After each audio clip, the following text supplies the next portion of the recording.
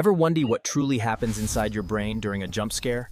It's a rapid, powerful chemical chain reaction that begins deep within your neural circuits. The amygdala, your brain's fear center, detects a threat and sends an immediate distress signal to the hypothalamus. The hypothalamus then activates the sympathetic nervous system. This command triggers the adrenal glands, which are Instantly, these glands flood your bloodstream with adrenaline. This powerful hormone skyrockets your heart rate and blood pressure. Your heart begins to pound, pumping oxygenated blood with incredible force. Simultaneously, your lungs work.